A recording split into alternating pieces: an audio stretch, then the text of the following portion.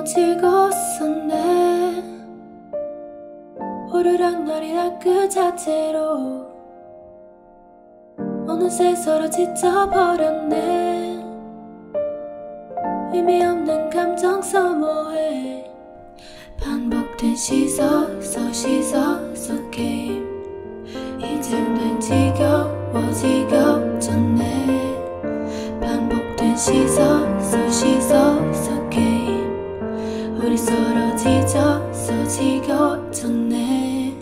사소한 말투툼이 시작이었을까. 내가 너보다 무거워졌었던 순간 저의 평에 주체적이 없게 더욱이 역신내서 맞으려 했을까. 사랑의 요구 이게 사랑이란 단어의 지참은 굳이 반복해야 할 필요 있을까. 서로 지쳐올 것 같은 카드를 쥐고 있는 듯해. 그렇다면 뭐 Alright.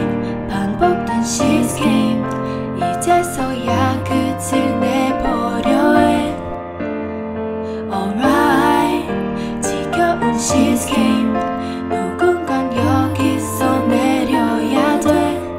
할 순 없지만 누가 내리지 말지 서로 넘지 말고 그저 맘 가는 대로 지지 끄지 말고 이제 내리지 말지 그저 내보자고. 반복되는 시서 게임. 이젠 그만해. 사람이 잠깐 짜긴 하지. 한 명이 없음 다치 걸으면서 서로 나쁜 새끼 되기 쉽게. 애매한 지금 저가의 연속에 지친 만큼 지쳐서 때로 병행이 됐네. 에이. 이런 병행을 바란 건 아닌데. 처음에는 누가 더 무거운지 자랑하며 서로 바라보며 웃지. 이제는 누가 무거운지를 두고 거짓말하게 되어 느들어 싸움에 부시. 누군가는 결국 이곳에서 내려야 그치 나를 닫아내. 같이 속을 서로 위안할지도 말고 이젠 걱정해야 돼. 에이. 서로 마음이 없다면 서로 생각 안 했다면 우리가 이리도 질질 끌었을까. 이제 마음이 없다면 이 시서 위는 위험해 내 생각되는 말고. Alright. 반복된 she's game. 이제서야 끝을 내보려 해. Alright. 지겨운 she's game. 누군간 여기서 내려야 돼.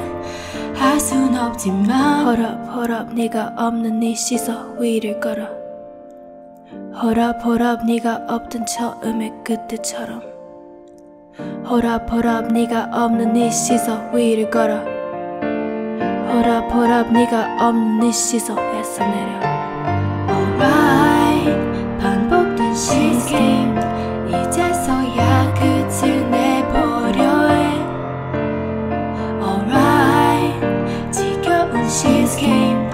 누군간 여기서 내려야 돼.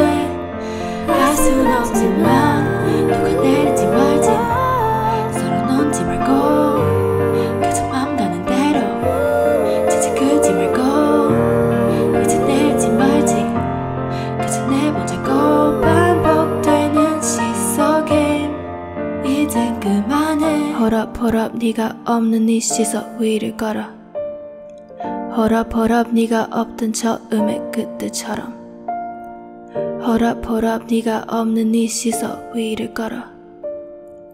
hold up 네가 없는 네 시서에서 내려.